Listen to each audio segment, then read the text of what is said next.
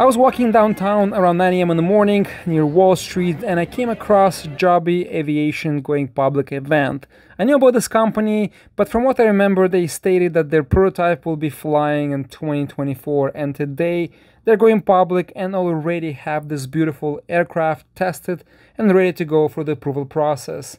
Super exciting news. The CEO Joby confirmed 150 miles range with 200 miles an hour speed.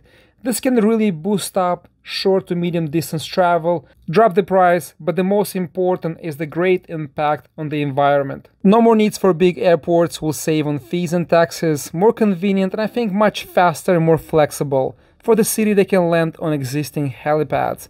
Let's listen to the CEO of Joby Aviation right before the market opens. By the way, the stock moved higher, 32% in the first day of trading.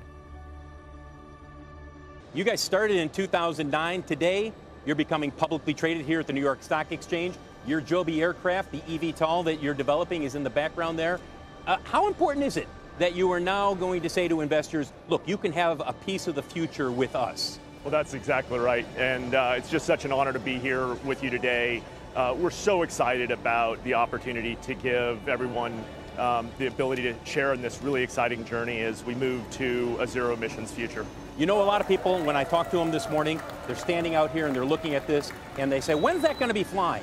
And I say 2024 and they go, I don't think so. What do you say to the skeptics who are doubting that you'll get it in service, certified by regulators by 2024? So the Joby team is just incredible. We've been executing for more than a decade and just day in and day out proving that we can make electric propulsion a game changer in aviation.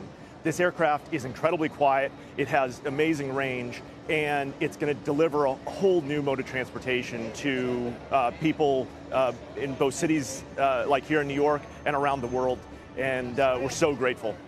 We've seen the technology, we've seen your test flights, and when I talk with people in the industry, nobody doubts the technology. Where they do have questions about Joby and the other eVTOLs being developed is whether regulators are ready for these in large numbers to be maneuvering around airspace in a city like New York. Are you confident that you can overcome that hesitancy that might be there? Oh, without a doubt. So the amazing thing is the FAA has been laying the groundwork for this electric aviation revolution for more than a decade. We've been working with the FAA since 2018 on our formal type certification. We've just applied for our 135 operating certificate, and we're well underway on our production certificate. So as we look forward to the quarters ahead, we're focused on certifying our aircraft, the manufacturing of our aircraft, and the scaling of our service. And you know, this financing today really helps us accelerate the manufacturing and the scaling of the service. You and I were talking before this interview and you said, look, we'd love this to be as ubiquitous as Uber is, where you can come out from a restaurant or a store and say, boy, I need to go here, I'm going to call a Joby.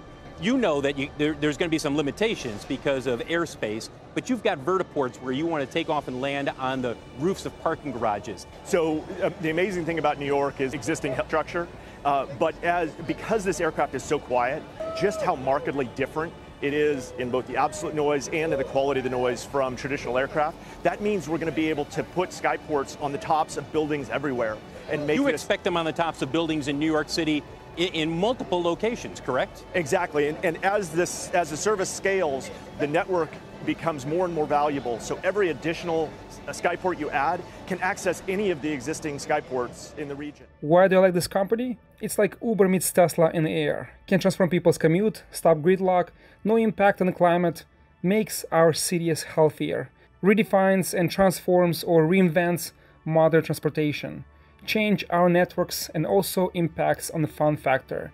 So guys, what do you think about this company going public? Please let me know in the comments below. Thank you so much for watching, and I'll see you next time.